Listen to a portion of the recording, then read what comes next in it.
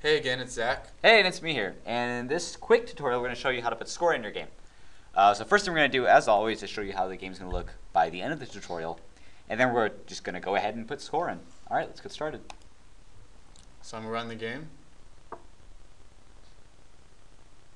And you see that it looks about the way it ended the last tutorial, except I'm gonna go get a diamond.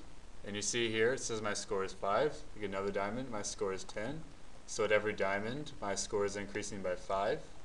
And now I'm gonna go finish the level. This time I get a message that Congratulations on beating the level. right. And now my score is up to 50 because I got a 25-point bonus for beating that level. And I'm getting 5 points for all these diamonds. And I'm going to go finish this level. So that 25 should put me at 105, which is what my score is. Oh, snap. And now I can put my name into the high Zach score. Has number 1 on here. That's amazing. Cool. So we've shown you what it's going to look like, and let's get started. So first thing we're going to do is just open up where we left last time. And we want to add a score every time we get a diamond. So remember that we already made diamonds and an event where we collected them. So we just want to give us 5 points. So we go into this score tab. So GameMaker has a built-in score tab and score variable, so it's really easy to use. All you do is over here you see that set score button. Just drag it in, drop it, and just set what you want the new score to be. So for the diamonds I want 5 points. And I want to check relative. Why relative? And that means that the score is actually increasing by 5, not just being set to 5. Because if I didn't check relative, every time I got a diamond, my score would be set to 5. But in this case, it's going 5, 10, 15, etc. So let's run that and let's test it to make sure we get 5 points for all the diamonds. Here we go. First diamond. Hey, we have 5. Nice. We get 5 points and another diamond and 10 points. So we've done our diamond score. Now I want to give 25 points for every time I finish a level. So remember, when you hit the goal, that's when you finish the level. So I want to go to my score. I want to drag this set score again.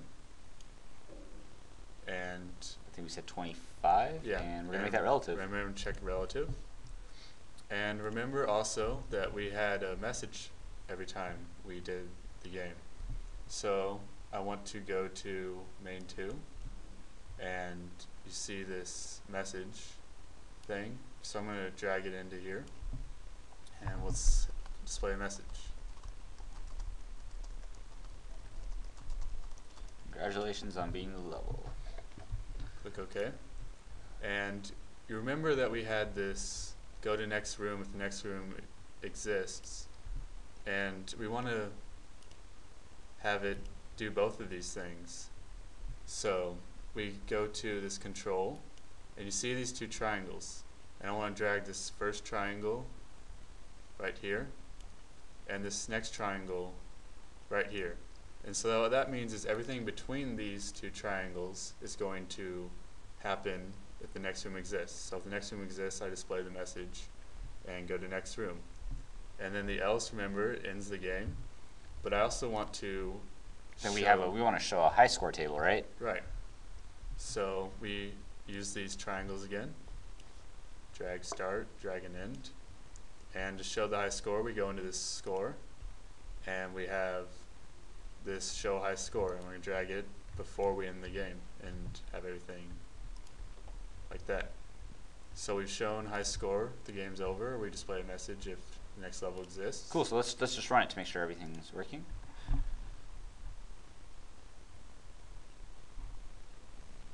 Cool, here I am, 5, 10, So we got the score. 15, 20, 25, cool. So when I get that, it should bump me up to 50, I think, so we have plus 25. Right. Cool, I beat We the get level. message, and we're And at my 50, score's so 50. that works. Nice.